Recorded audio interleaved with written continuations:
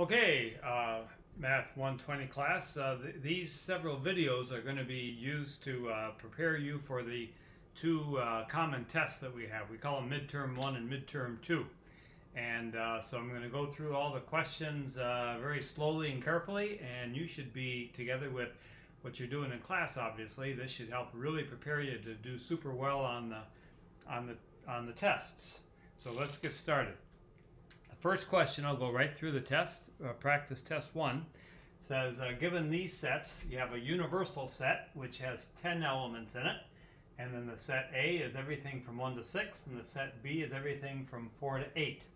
And the first question we're asked is, what is the intersection of A and B? That's the symbol right there for the intersection.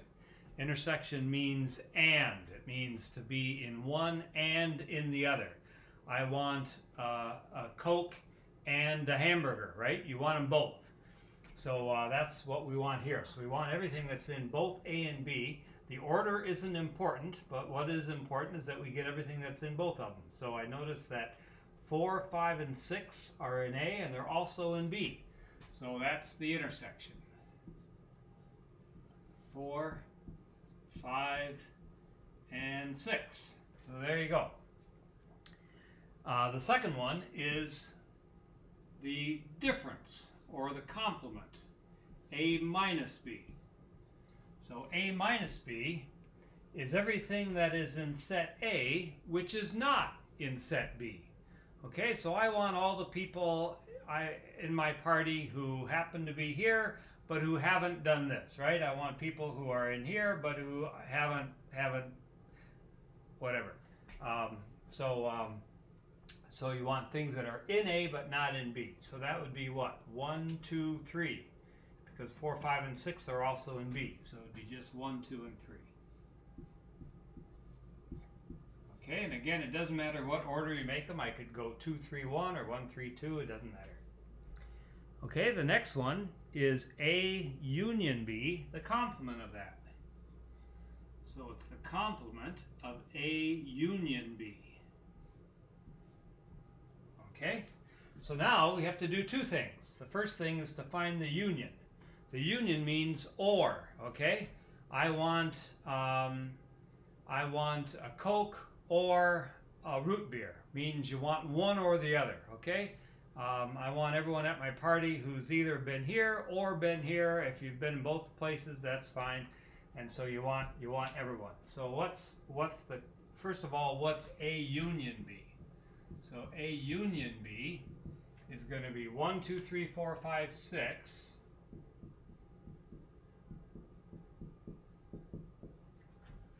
And then you've already got 4, 5, 6. There's no need to put them in there twice, but you also have 7 and 8. So there's the union of A and B.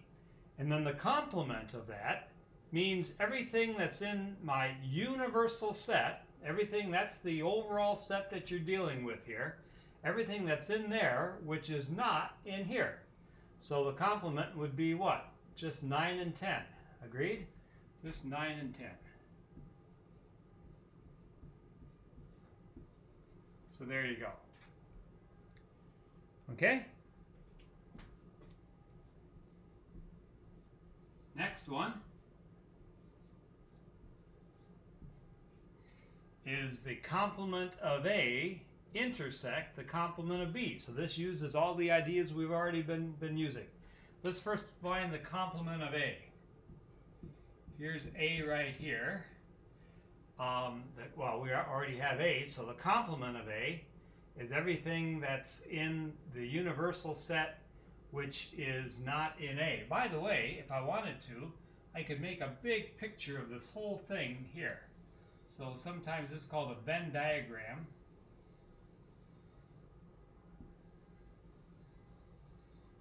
Like here, and this is U.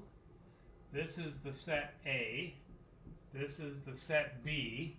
First of all, we want all the things that are in A and B. So the things that are in A and B are going to be 4, 5, and 6. So they're in both of them. Then you also have 1, 2, and 3 that are over here. and you have 7 and 8 that are over there, and then you have 9 and 10, which are out there someplace, right? They're in none of the others. So it's called a Venn diagram, helps you kind of capture everything all together. So anyway, A is all this stuff right here, 1, 2, 3, 4, 5, 6, that's all the stuff in A. And so the complement of A is all the things that are not in A.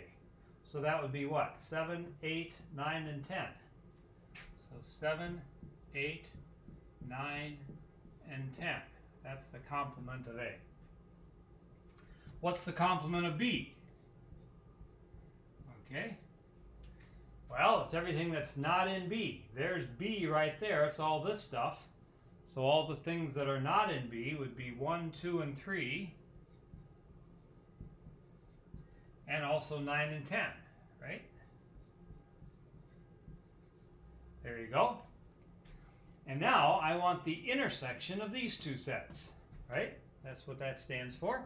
So that means I want things that are in both this one and this one, and that would be just 9 and 10.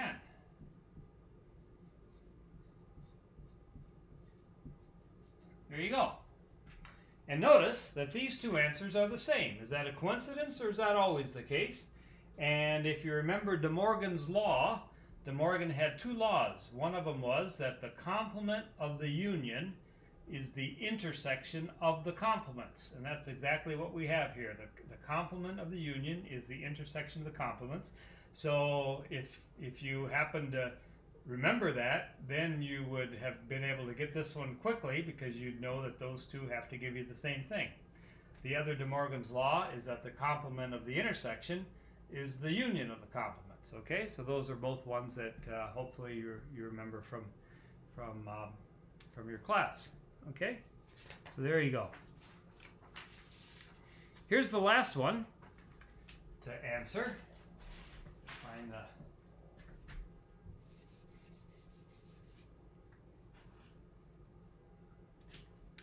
What is the number of elements in A union B?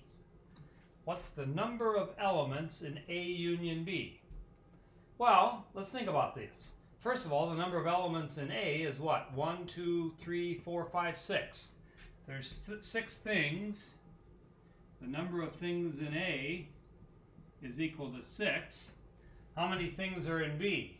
1, 2, 3, 4, 5.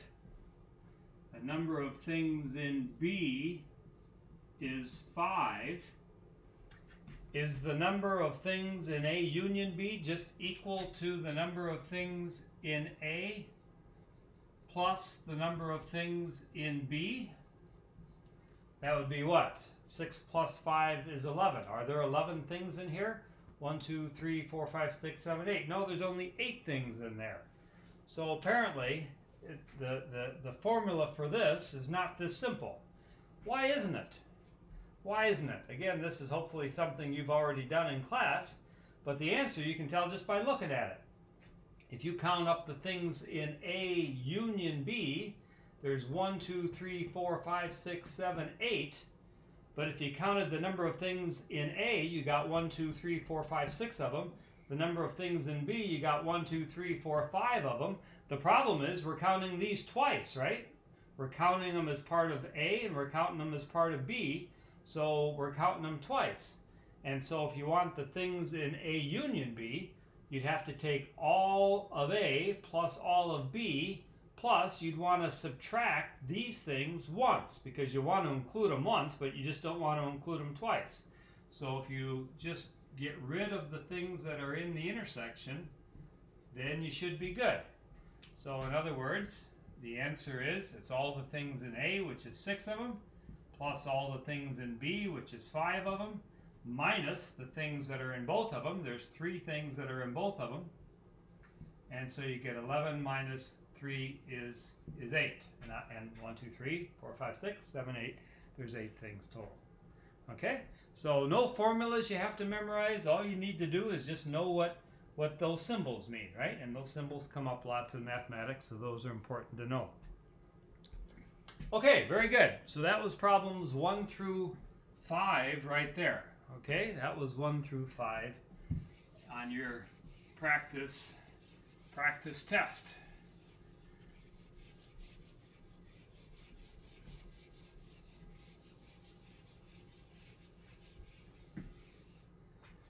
Okay, let's go on to number 6.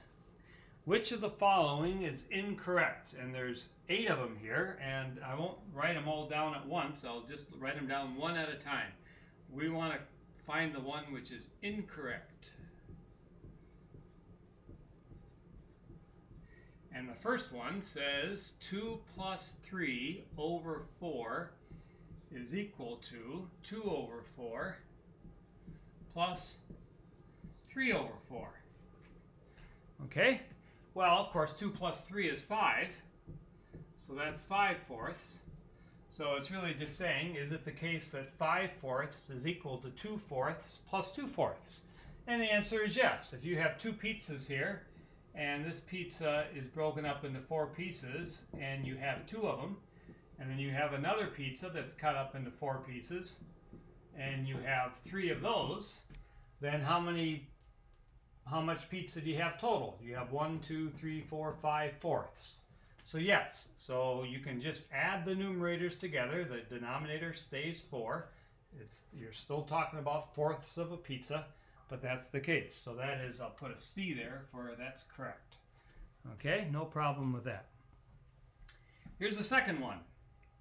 Is it true that 3 plus 5 times the quantity 7 plus 9 is equal to 3 times 7 plus 3 times 9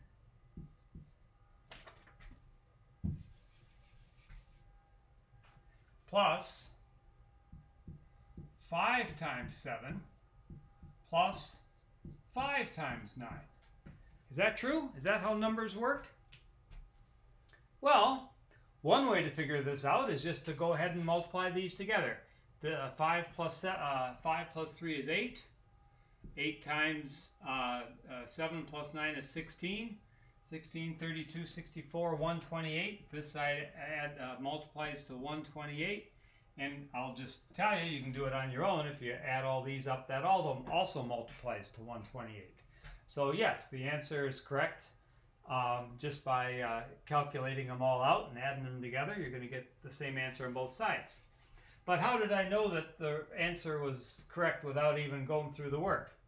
It's because, if you remember from, hopefully again, what you've learned the word FOIL.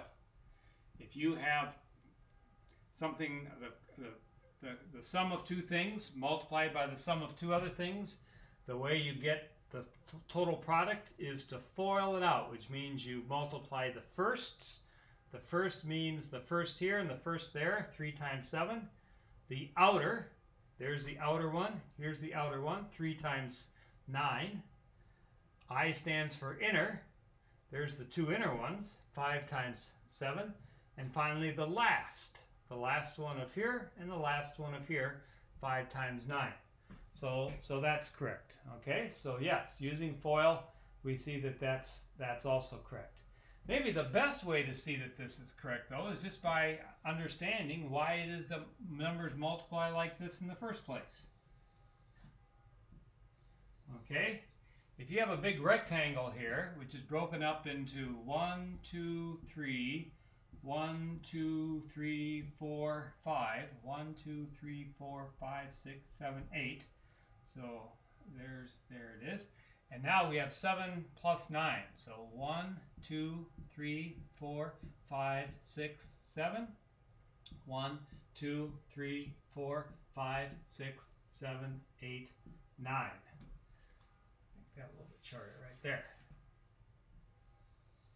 Okay, so if you do this to it, 1, 2, 3, 4, 5, 6, 7. Like this. This is 3 right here. 1, 2, 3, 4, 5. This is 5 right here. This is 7 right here. And this is 9 right there. So you see that 3 plus 5, which is 8, this plus 5, that gives you this whole length, times 7 plus 9, that gives you that whole length. That's going to give you the area of that big rectangle right there. Well, you can get that same area by breaking it up into 4 smaller rectangles. Here's a rectangle of size 3 by 7. Here's a rectangle 3 by 9. Here's a rectangle 5 times 7. And here's a rectangle 5 times 9. See that? So this one right here has, if you were to break it up into little units, you would have 21 little blocks. This one right here would have 27 little unit blocks. This one right here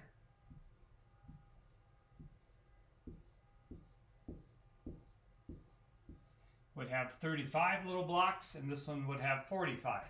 So that's really why foil works the way it does. It's because you're really just breaking it up into those 4 small rectangles which are part of a big rectangle. Okay, so the answer finally is that one is also correct. Okay, what's the next one? Next one, I guess I'm going to have to get rid of some of this.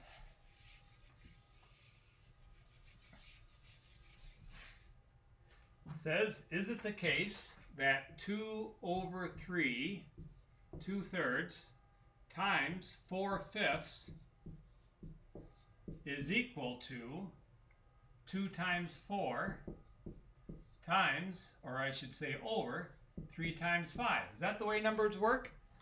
If you have 2/3 of 4/5, if you have 4/5 of a pie and you take 2/3 of that, are you going to end up with what, 8/15 of a piece of pie? And the answer is yes. Okay, that's the way numbers work. If you have two things that are multiplied together like that, which are both fractions, you just go ahead and multiply the tops together and you just multiply the bottoms together, and that is exactly the right answer. So that is correct. So that one is correct. The next one asks a similar question about division. If you take 2/3 and divide it by 4/5. Okay, I'm assuming you've seen this stuff before in your high school classes and so on, so not starting at ground zero here, but just reminding you that if you have one fraction divided by another, then what you do is you flip it over and multiply. So you just flip it over and multiply like that, and once you do that, then you just do the same thing as here. You're going to get 2 times 5 on top, and you're going to get 3 times 4 on the bottom, which would be 10/12, or if you want to, you can write it as 5/6. Okay, point is those are all correct. Okay, so no problem with that. Here's the next one. Is it the case that 2 times the quantity 3 plus 4 is equal to 2 times 3 plus 2 times 4? Well, yeah, this is just a special case of that FOIL one. This is a special case where you only have one number there, but you can still think of it as a rectangle here. You have a rectangle here where you have 2 on this side, and here you've got 3, and then you've got 1, 2, 3, 4. So you've got 1, 2, 3, and 1, 2, 3, 4. And so you can break it up and you can say, yes, 2 times 7, this is 7 times 2 is 14, is equal to 6 plus 8, which just is the same thing as saying that 2 times 3, that's 6. You have 6 little blocks there, and you have 8 little blocks there. You add them together, you're going to get 14 blocks. So if this is the first time you've seen that, it's going too fast, but hopefully this is all reminding you of stuff you already know. Okay, what's the next one?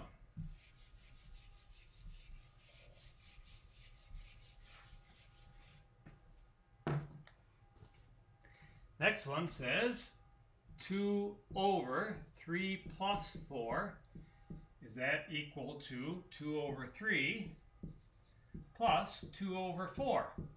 Well, we did something similar to that a moment ago. I just lost my computer. Let me just make sure that you're all still there. Yep, everything's still working. Okay. We know that this was true. 3 plus 4 over 2 is equal to 3 over 2 plus 4 over 2. You can add the numerators like that. Can you add the denominators? If this is the same 2, can I just add these 3 plus 4 and put that on the bottom? Well, hopefully it doesn't take you long before you realize that's not true. If you have 2/3 of a pie or of a pizza, you've got this much, right? If you have 2/4 of it, you've got that much. If you have 2/7 of it, you've just got about that much, right? So this isn't as big as either one of these, let alone you add them together. Both of these are bigger than this one. And so when you add them together, no way can they be equal. If you take the easiest possible case, is that equal to 1 over 1 plus 1 over 1? And the answer is obviously no, right? This is 1 over 2, whereas this is 1 plus 1, which is 2. 2 is not equal to 1/2. Okay, so that's the one that's incorrect right there. Okay, we found it. Okay, we might as well go through these last two just to make sure that you see why they are correct, though. Okay, so the number G here says, what about this? 2 times the quantity, 3 times 4 times the quantity, 5 times 7, is that equal to 14 times the quantity, 5 times 4 times 3? One of the things that I realize that a lot of students are sketchy on is they don't realize that in multiplication, you've got lots of liberty. When you are adding things, you got to be careful. But with multiplication, you can do it in any order you want to. So all these numbers are just being multiplied together. It doesn't matter which one you multiply by which. In this case, what did we do? We took the 2 times the 7 and we got the 14. And we were left with those 3, and you can put them in whatever order you want to. 5, 4, 3 is just fine. So that's fine. So that's true. That's true. If you wanted to, you could say this is equal to, I don't care, let's just say 2 times 3 times 5. What's that? 2 times 3 is 6. 6 times 5 is 30. So you can have 30, and what are you left with? 4 times 7.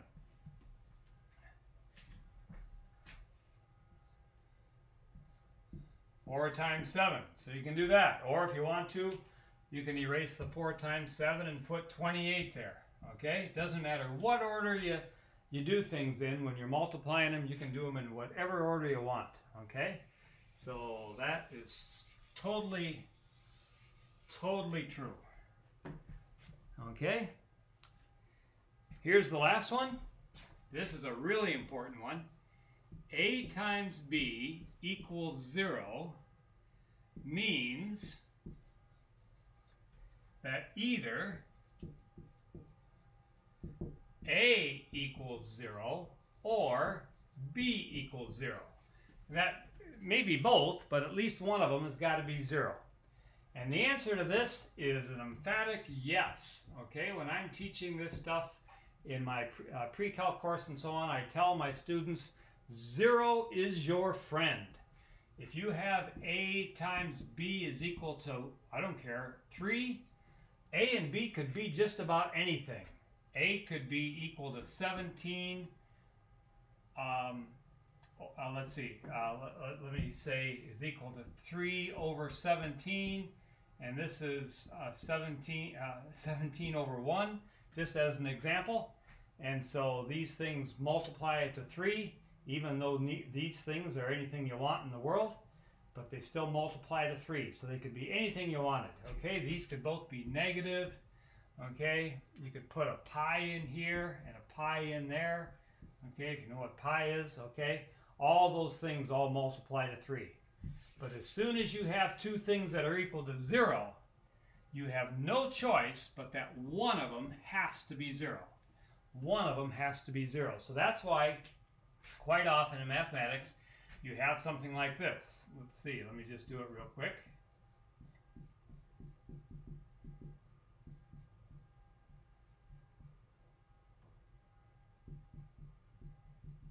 You'll have something like this. X squared minus 8x is equal to negative 15. And you have an equation like that, and you have no idea what the values of x are that make that true, because negative 15 is not your friend. But if you bring this over to the other side and put a plus 15 there, now you've got a 0. Now 0 is your friend, so if you can find a way to factor this, which we'll be talking about later, you can write that as x minus 5 times x minus 3 is equal to 0, because this factors into this. In other words, if you use FOIL on this, look at it. If you use FOIL on it, first is going to be x times x is x squared. Outer is going to be a negative 3x. Inner is going to be a negative 5x. There's inner. And here's last is going to be a positive 15. See that? So when you FOIL this out, you're going to get x squared minus 8x plus 15 is equal to 0. So this is the same as this. The advantage of writing it like this is that now you have the product of two things is 0. 0 is your friend, so either x minus 5 has got to be 0, which means x is equal to 5, or x minus 3 has got to be 0, which means x is equal to 3. Okay, so that's why that's such an important point in mathematics. Okay, let's see. We're going to do the first 8 here. So how much time do we have? We're doing well. Let me ask the next one here. Which of the following is equal to 7b? Which of the following is equal to 7b? And the first one says add 7 to b. So is this the same as this? The second one says b plus b plus b plus b plus b plus b plus b. 1, 2, 3, 4, 5, 6, 7. Is that 7b? Third one says b times b. Is that equal to 7b? The next one says a whole bunch of 7s and a whole bunch of b's with plus signs between all of them.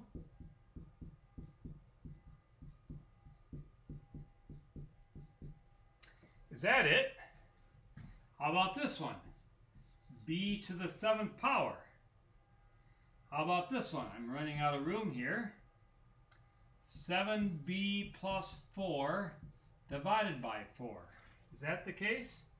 And lastly, G is 3.5b times 3.5b.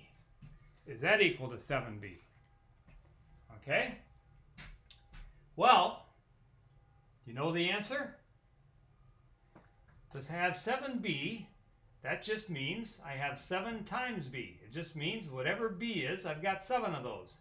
If you owe someone $10 and you owe 7 people $10, how much money do you owe total? You owe $70, right? So how many people do you owe $10? You owe this person 10 plus this person and this person and this person and this person and this person and this person. So all of these people you owe $10. So there's 10, 20, 30, 40, 50, 60, 70.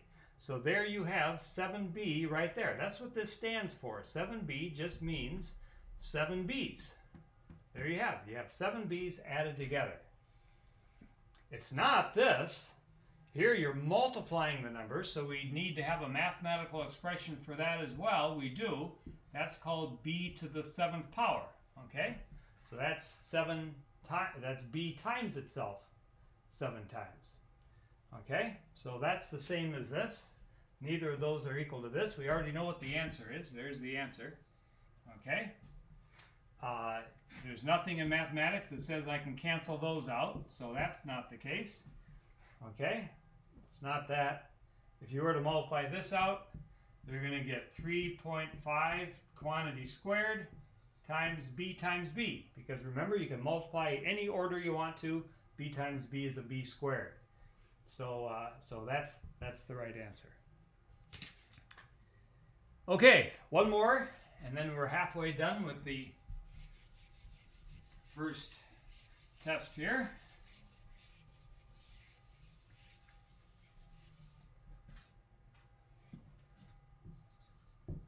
Number 8 says, simplify this expression, the square root of 20 plus 5 times the square root of 45. And again, remember what I said about multiplication. With multiplication, you can do lots of things with it. In particular, here's what you can do with multiplication and division. It is true that this is equal to this. Okay? If you think about it, suppose that A is equal to 4 and B is equal to 9. 4 times 9 is what? 36. Agreed? 4 times 9 is 36. The square root of 36 is 6. So that side would be 6. If you take the square root of 4, square root of 4 is 2. The square root of 9 is 3. Sure enough, 2 times 3 is equal to 6. So that's just one example that shows that you can do that. You can also break it up and write it like this. With multiplication and division, you can do lots of things like that. Okay? That's true. You can't do it with addition or subtraction, but you can with multiplication. So, how can we handle this one? Let's first do this. Let's first write this as 4 times 5. Do you agree that 4 times 5 is equal to 20? And I'm going to write this as 5 times 9. Do you agree that 5 times 9 is equal to 45? So that's true. Now I'm going to make use of this fact, and I'm going to write this as the square root of 4 times the square root of 5 plus 5 times the square root of 5 times the square root of 9. Okay, I'm making use of the fact that you can just multiply those things together. Okay, now what is the square root of 4? That's 2.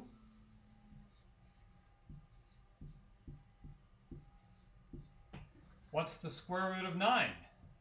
That's 3. Remember, when you're multiplying things, it doesn't matter what order you multiply them in. So you got that. So now I have 2 times the square root of 5 plus 15 times the square root of 5. So how many square roots of 5 do I have? 15 plus 2 of them. If you want to, you can think of it like this. You're factoring out the square root of 5 and you're left with 15 plus 2 all times the square root of 5. So that's equal to 17 times the square root of 5. Okay? So this is the kind of thing you just need to know how numbers work, okay? You need to know that that you can do this sort of thing with square roots. Okay, very good. So let's stop right there, and we'll start with problem number 9 on the next YouTube video.